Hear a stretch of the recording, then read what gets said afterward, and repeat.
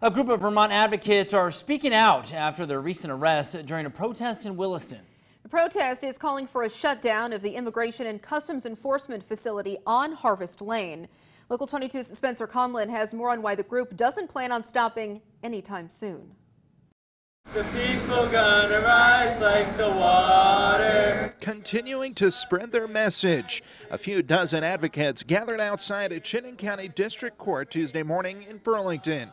It's where 20 of them could face charges for their role in disrupting operation at the Williston ice facility last month. We did stop a shift change. We spent hours in front of the ice facility. The group is protesting the detainment and deportation of undocumented workers and family separation policies at the southern border. These are Vermonters, hardworking Vermonters. They do not get Social Security. They do not get any government assistance. They are only contributing to our tax base. Yes, you can get a new job. They're also encouraging ICE employees at the Williston facility to leave their jobs. We cannot get caught up in this idea that these data processing jobs at the ICE facility are somehow neutral, are somehow good jobs for the state.